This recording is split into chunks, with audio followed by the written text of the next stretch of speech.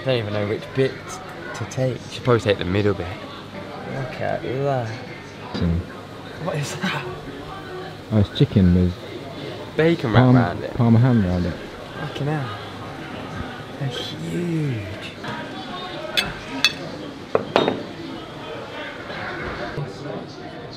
Oh, you're here.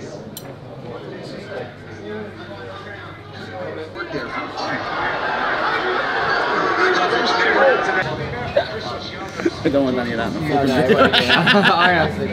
I'm like shitting myself off. I'm like, what the fuck are you guys trying to do to me?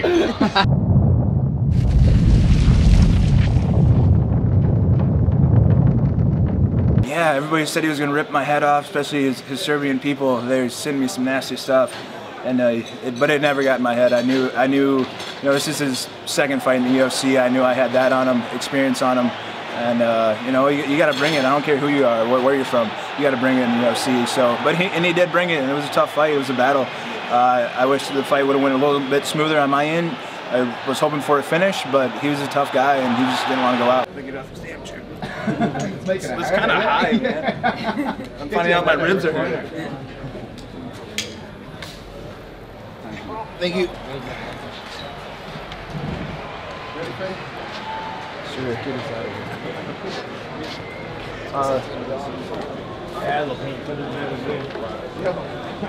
a lot worse. Need some cool here. Absolutely. You want another Mentos? Is that just stopping? Betty, is that stopping its own?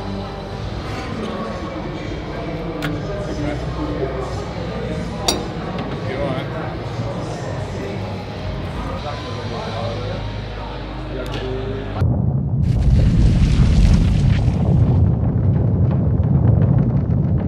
Oh man, you know, it was rough, man. It was rough. So intense. It wasn't a walk on roses, you know what I'm saying? Like, she didn't really perform the way that we want her to, but she's so tough, so tenacious, and the training just got her, you know, that grind, so she did it, man. Yeah. Did it. In what sense didn't she perform the way you thought or wanted? You know, like, you know, the coach had been training, you know, a lot of fast, straight punches. She wasn't really, you know, getting her punches the way she wanted to and everything, but the training kicked in the end, and she took it over, man. I think it was a lot of pressure the first round, and then she kind of got into it, and second round she got it. Like, she understood what she was supposed to do. Cool. And yeah, she knew, she had it all the time. But it was a rough start. Yeah, but Duda was tough, man. She came prepared. She fought a really good fight. You know, like she did her game plan better than Bea did at first. But then, exactly as you said, like in the second round when Bea was more prepared, that's when she made a mistake, and that's it, man. You can't make mistakes at this, you know, at this level. So yeah. And you're not making any mistakes by getting some food either in the media room. Some food and some Red Bull, dude. I mean, every opportunity we get. She was really strong. I'm not gonna lie. I mean, she was really prepared for me. She did whatever she could do to try to win against me, but when I had that back, I was like, I'm never in my life going to let that go. Never, never. I was like, I have her back. I'm gonna take it, 100%. That's what I've been working on, and I've been doing that thing like 10,000 times during these 6 weeks, and I was like, just like let her do one mistake, and I'm gonna take the back. Oh my God! That would be a fine.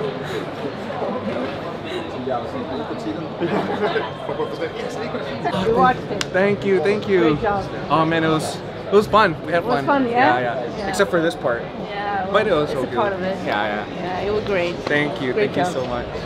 Dan Hardy, if you're watching this, man, it was so nice to finally talk to you, bro. Finally talk to you, dude, on the mic. It was Laszlo, we'll have him over there in a second, Laszlo. We'll be if you can wait over there. No, you're good. You're fine. Laszlo, you can wait over there. Thank you. Thanks, Get out of here. You can continue, sir. Sorry. No, man, yeah, so Dan Hardy, dude, it's always a, you know, like so preparing for every fight, right? I knew I was fighting in Stockholm, so I was like, man, I get to talk to Dan Hardy, dude. You know, when I win, so I always, before the fights, I always think about, okay, what am I gonna say to you, whatever, this and that, and then I totally blanked when I saw you, bro. But man, keep doing what you're doing, man. Your fight breakdowns helped me a lot, so much, man, with like how you perceive fights and you see fights. So yeah, thank you, brother, thank you.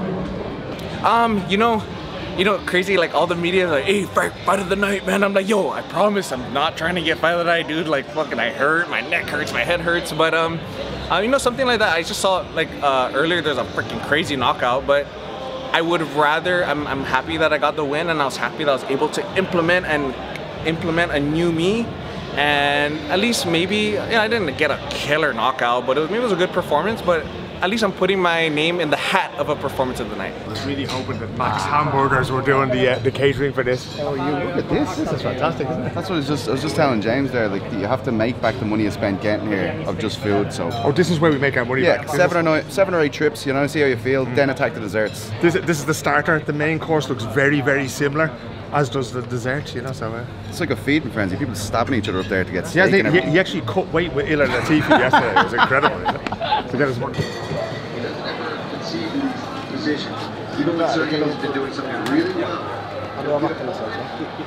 This was definitely one of the best moments, you know, in my life. You know, this crowd, all those people, you know, cheering for me, and then to be able to do something, you know, back for them, you know, give them what they want. It was just, you know, I can't describe it, you know, it was just amazing. I will cry for 2 more hours when I get back in the dressing room. What does it feel? It was a good fight. She beat her in her own game, you know, and we expected some more, like, you know, footwork and moving around and sticking her with a jab, but she kept coming forward, so it just turned into this, and yeah, she got away with the victory. It was pretty close fights, you know, but she got 2 rounds.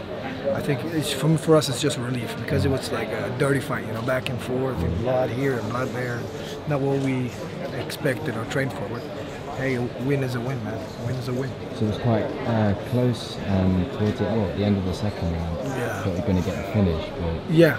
And she stopped every time she was softening her up, and you know, you could see the ref almost coming in to break. She stopped, and then she started over again. Dang. She stopped. So it's tough, man. It's exhausting too. But we're happy, man. So happy to get away with the victory. What's next for you guys? The next is now, you know, I have a, you know, we have a caravan together. Not a caravan. What do you call it? Camper. You know, a big bus with TV and beds and inside and kitchen. So we're just gonna take our big, you know, boat and just go away for a while, and then we'll come back to training.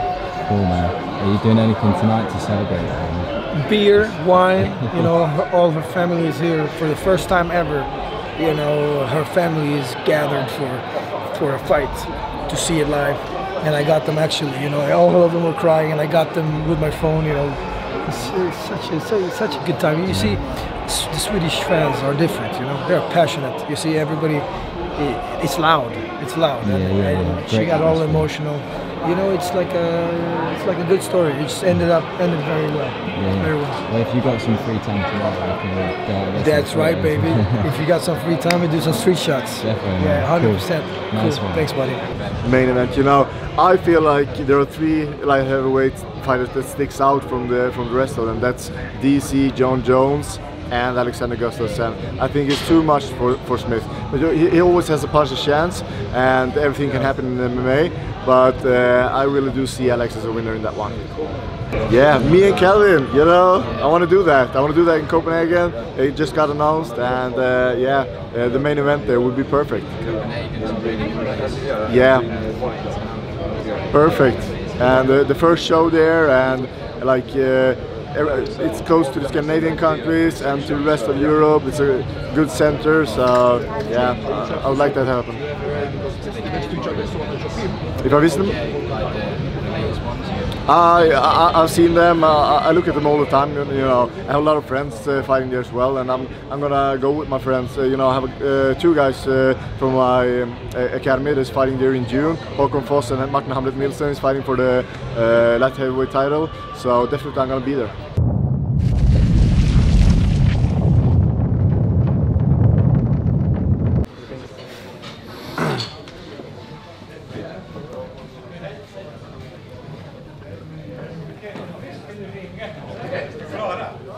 Good fight.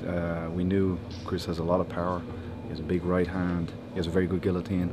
So we we were prepared for this, and we wanted to get him to kind of swing a bit wild in the first round. Some of the shots came a bit close for my comfort, but the idea was to keep at range and make him swing hard, try to get his breathing going a little bit, and then go for the takedown near the end of the first, and that went well.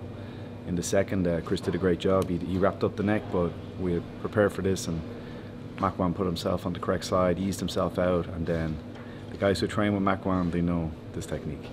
If you let him put this position on you, it's over. And obviously you mentioned their fight in the US next, maybe.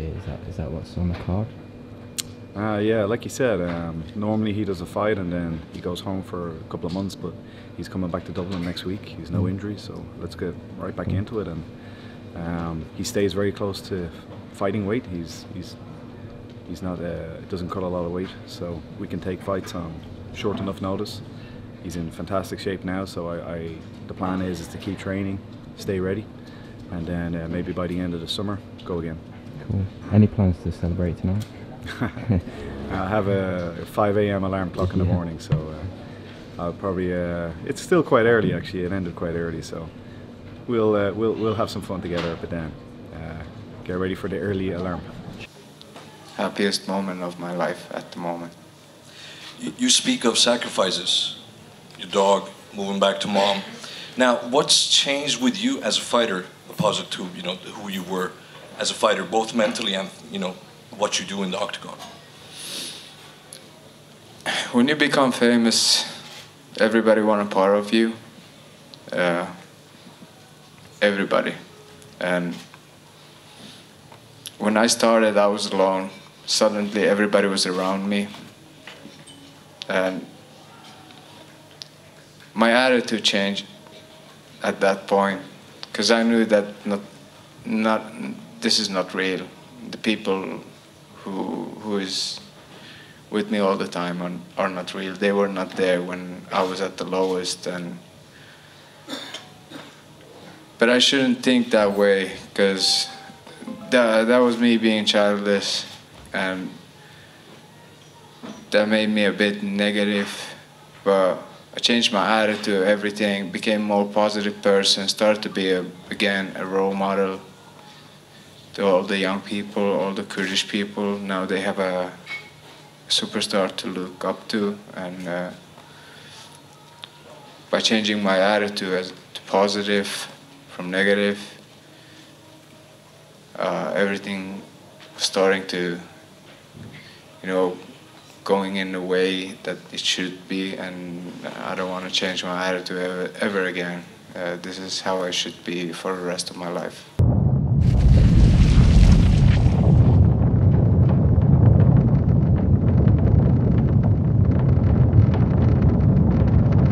I just beat Jimmy. I'm gonna take his place in the rankings. So there's just a couple of more guys in front of me in the rankings, and I don't want to call anybody out, but I'm focusing to the top, and the guys recognize me and they know they're gonna fight me sooner or later. So yeah, I don't care. Just he has to be better ranked than me and to get to the top. He's still in his ensemble. Ozzy! Congratulations. Yours. What's up, brother? What's up? How are you? How are you? How are you, man? Great to see you.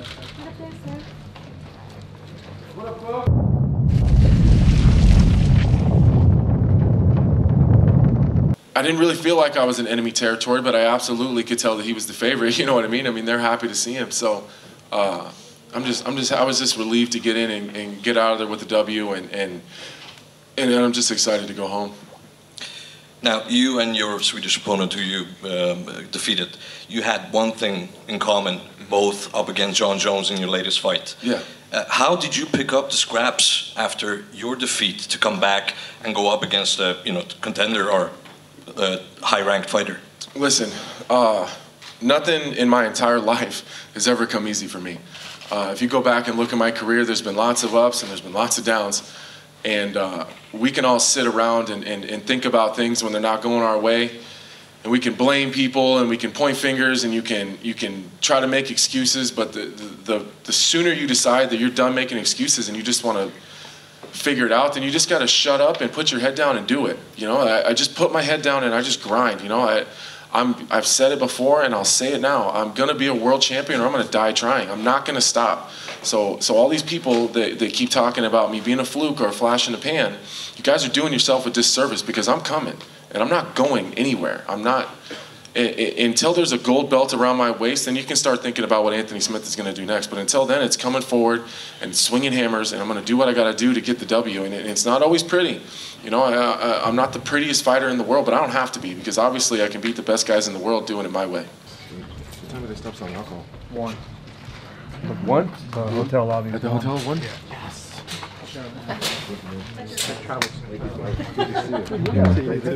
All right, take care.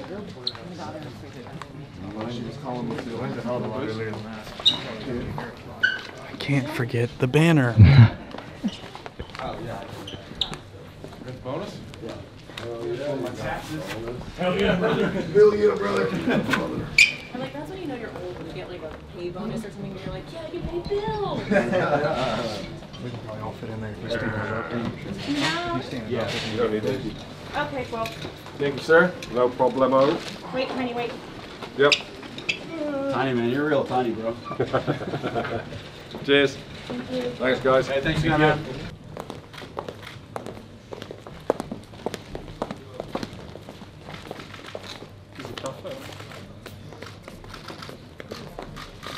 Think you see coffee here?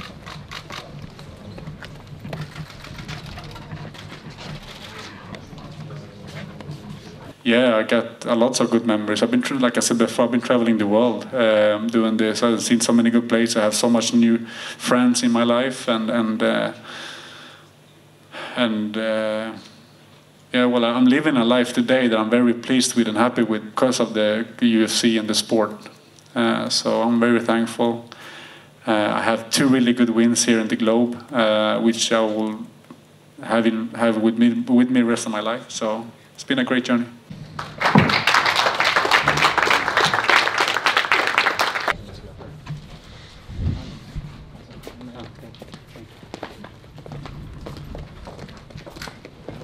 Ska vi gå och köpa lite... Ska vi gå och käka någonstans? Ja, det tycker jag. Jag måste kolla vart familjen är bara. Va? Kolla vart familjen är någonstans. I think they are there. Får han the lobby? Nej, jag var efter. I think they are at the lobby. The lobby? Fetish. Yeah.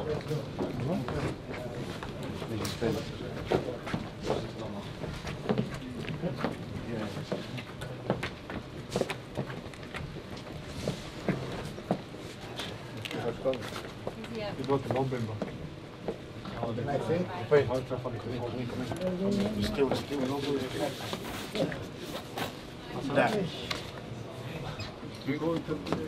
What's